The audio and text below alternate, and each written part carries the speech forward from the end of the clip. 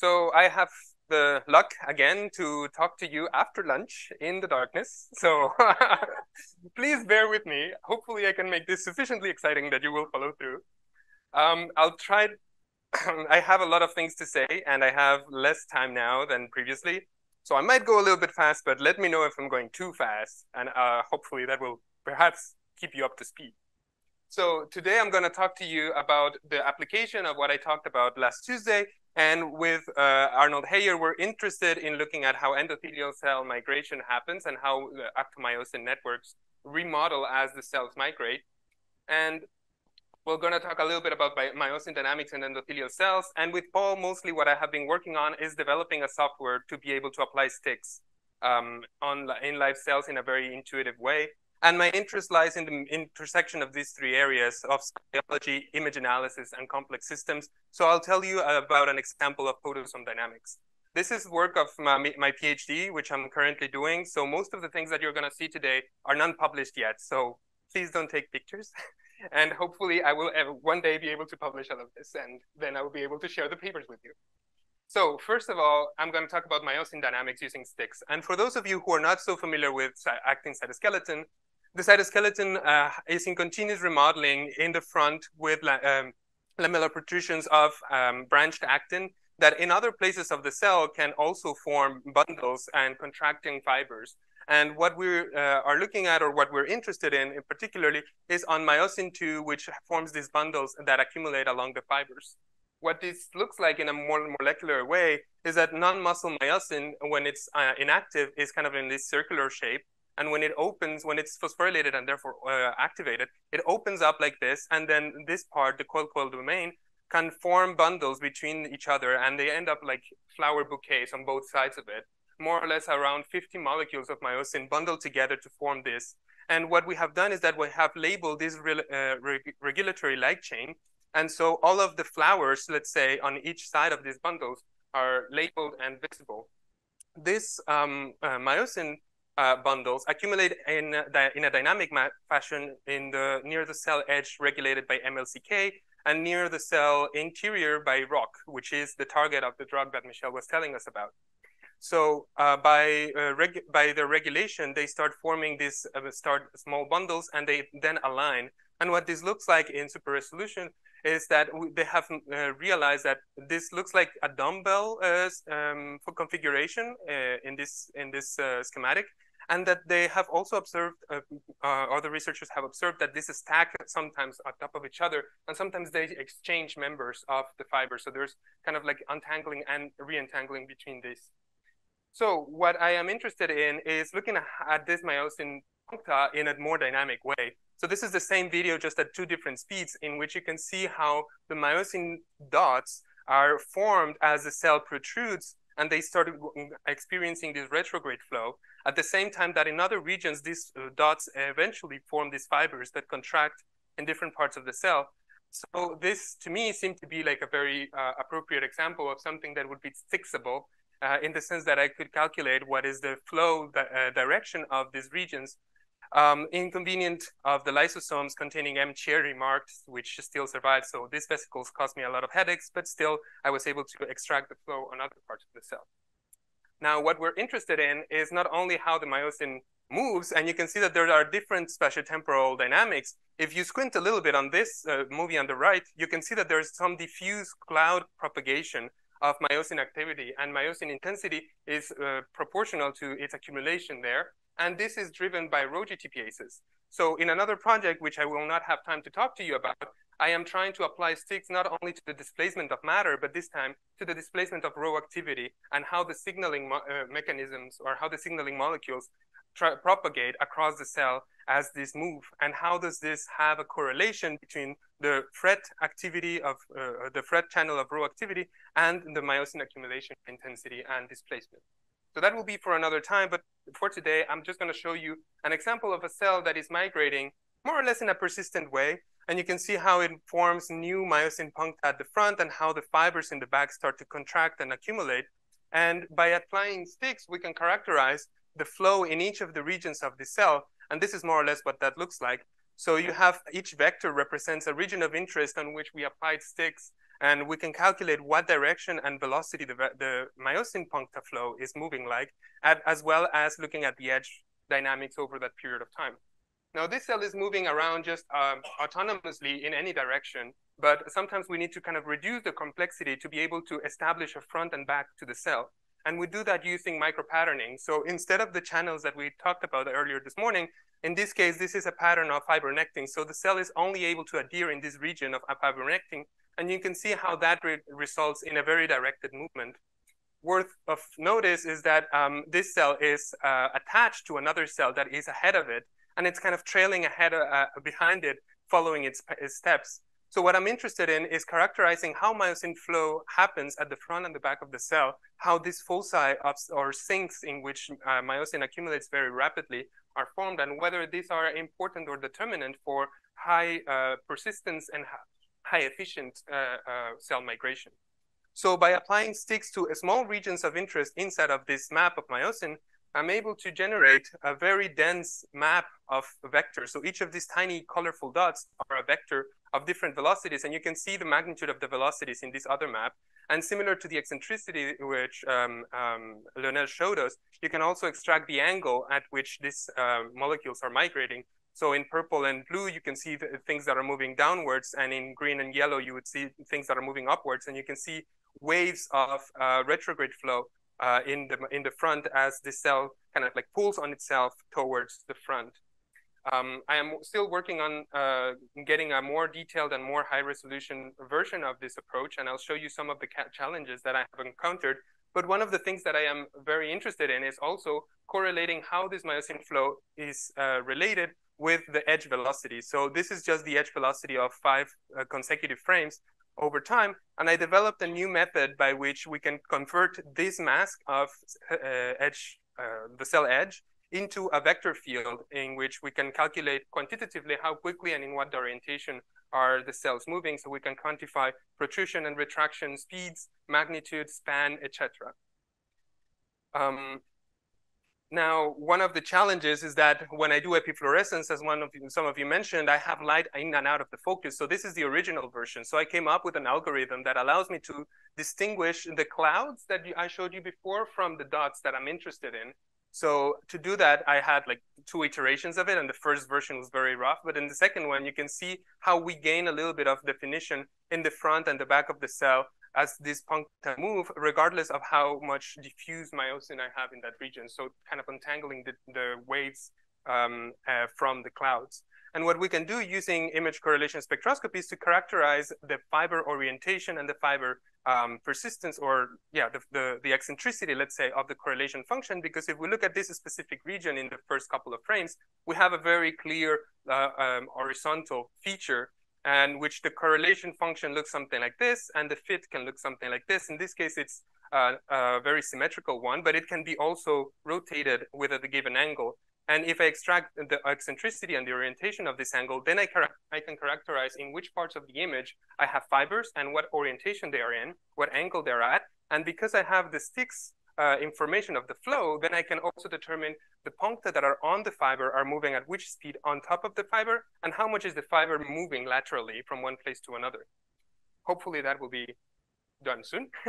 But the other thing that I wanted to mention is we can then have in the mask of the cell some information, in the myosin function, in the myosin channel, some other qualitative information, but applying the algorithm that I showed you before, I get a much clear determination of what puncta are. And the big advantage of this algorithm is that it allows us to pick up puncta where the image is very, very dim, regardless of the global intensity profile of the image.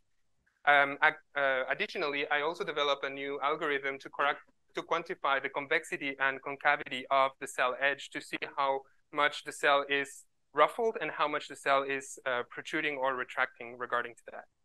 So this is about the myosin, and I want to talk to you a little bit also about another project which has fortunately been published now. So this is about collective podosome dynamics, and yesterday at the beginning of the talk, I told you that I'm interested in collective phenomena. So as I said, this paper, I'm very happy that it came out in Nature Communications recently. So I'm very happy that I got the opportunity to work with these folks. And I have to give credit to Ze Gong from the USA, now in China, and Vivek Shenoy from the USA in Pennsylvania, who worked with Koen van den Dries, who acquired most of the data, and Alessandra Cambi in the Netherlands, experts in podosomes. And Paul and me were invited to this collaboration because they were using sticks to quantify how podosome dynamics occur in immune cells. But to begin with, what are even podosomes? Podosomes look something like this. There are these tiny dots at the bottom of the cells. And what they do is that there are actin-rich structures that are mechanosensitive. So we talked a little bit about how important the stiffness of the substrate is for cells. They are used by immune cells of the monocytic myeloid lineage. So that means monocytes, macrophages, and dendritic cells, to probe their environment and see how much the stiffness it resists their pushing and generate forces and patrol for different antigens. They have a polarized distribution in migrating cells, and they have been found to be more often in the front of the cells. They're more or less 500 nanometers wide and 1 micron in depth, and they're very short lifetime. So they have a very fast rate, let's say, or lifetime. And they have a camping stand structure. What that looks like is something like this. You have the strings or the cords that are pulling the core in the center, and the core has this actin center that is polymerizing towards the bottom, and it's continuously pushing down. So what called our attention about podosomes is that they exhibit what we call a collective behavior. And this is somewhat visible, perhaps, in this data in which you have a cell marked with LifeAct, and you can see the actin structure of each of these podosomes that appear and disappear in different regions of the cell. Some of them move a little bit laterally, but what is more important or interesting in this particular case is how the intensity of each of these podosomes fluctuates in time, and how the neighbors in podosome intensity fluctuates with respect to this one. So perhaps in this fast version of this movie, it's a little bit clearer to see that in this region, there's a high intensity of actin, and it propagates towards this arc region of the edge of the cell. And this has been reported previously. There is some correlation between adjacent podosomes, but the mechanism by which they're coupled was not clearly understood. We knew that there was some sort of way that they were talking to each other and propagating these waves, but we didn't quite know exactly why or how. And this is in a short scale, so these are minutes and seconds, but if you wait long enough, the cells not only generate podosomes that have fluctuating intensities, but they also start forming podosomes one after the other and form these waves of not only intensity, but presence and absence of podosomes.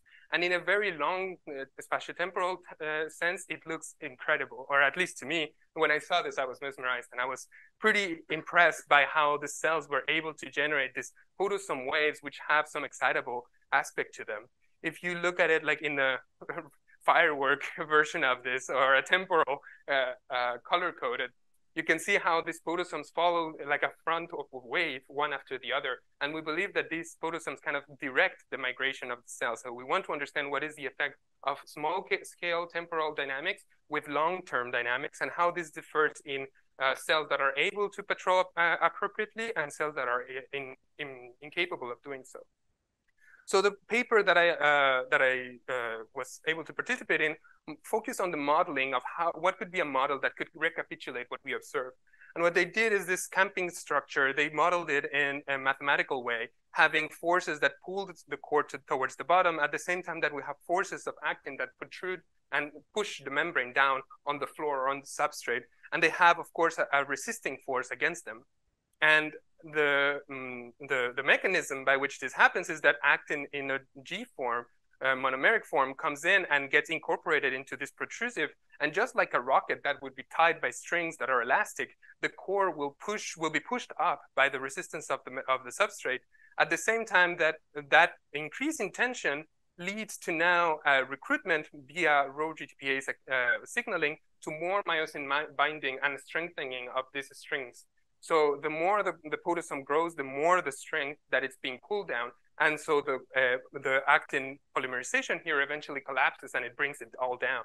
And so this is what we propose here, explains the oscillation of the podosome intensity.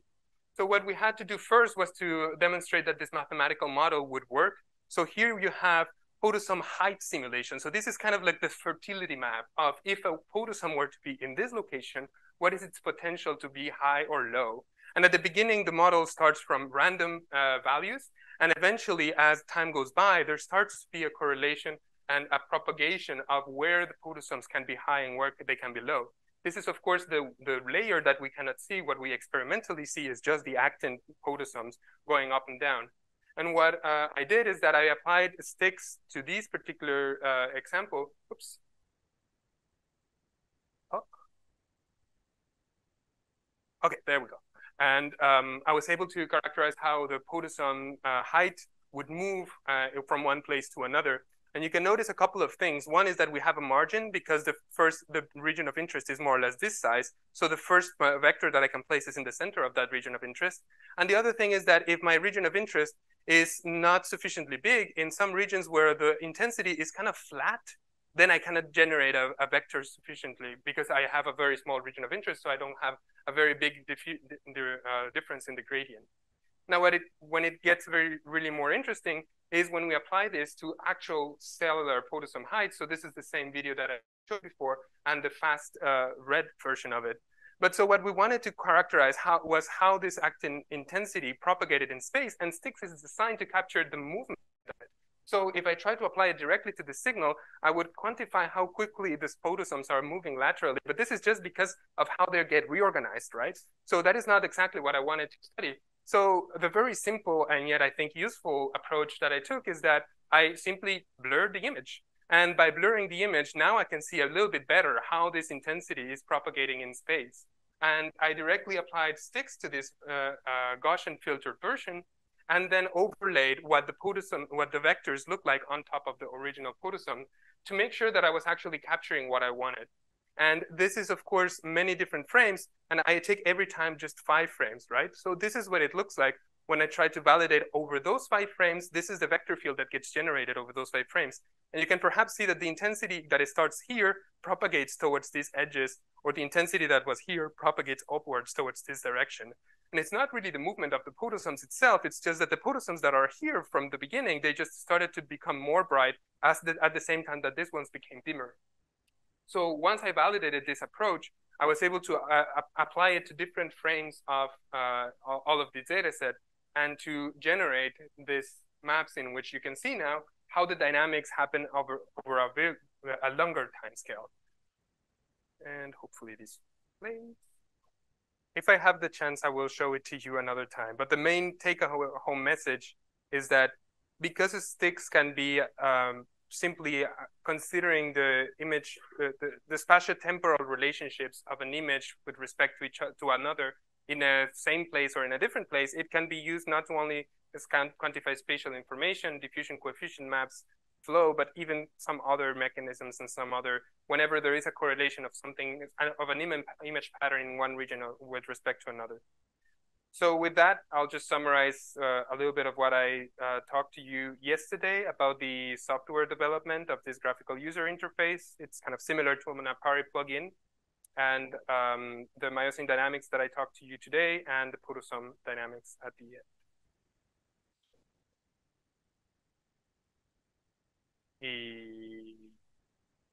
And it's stuck again, but the next one is just thank you all. Thank you to Lionel and to Enrico and to everyone, and thank you all for bearing with me. It was been really nice.